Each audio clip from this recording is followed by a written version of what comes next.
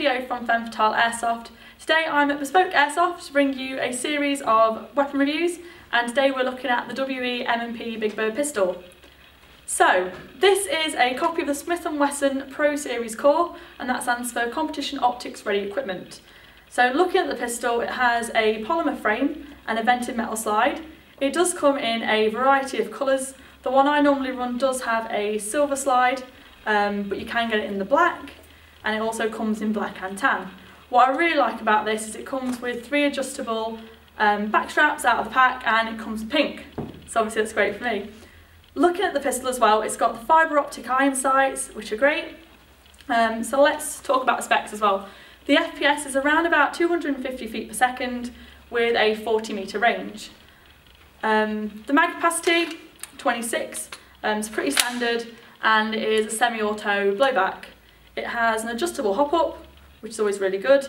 It's a gas pistol as well. I normally use the Nuprol 3.0, which is sort of the standard gas I use. In the summer I do use the 2.0 as well, the green gas.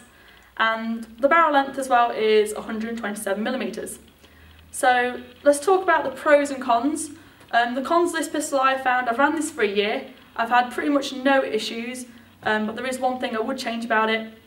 The fibre optic sights are shot out quite easily. Mine's missing 2. I don't know if that's just me being clumsy. Pros, I would say, it comes with pink grips out of the box. To me, that's a massive pro. Anyone who likes a bit of colour, I would like to see them in different colours, because at the minute you only get the black and the pink ones in the pack. It's ready to use out of the box. There's not really any fuss. I've not had to change my hop up, pulled it out of the box, started shooting with it. Good times. It is a point and shoot pistol as well, so I think if you point this at something, you know you're going to hit it. You've not really got to worry about that. And the other thing is, it's never let me down. I've had a few pistols, but this is by far my favourite. I've never pulled it out and heard dead man's click, which is brilliant.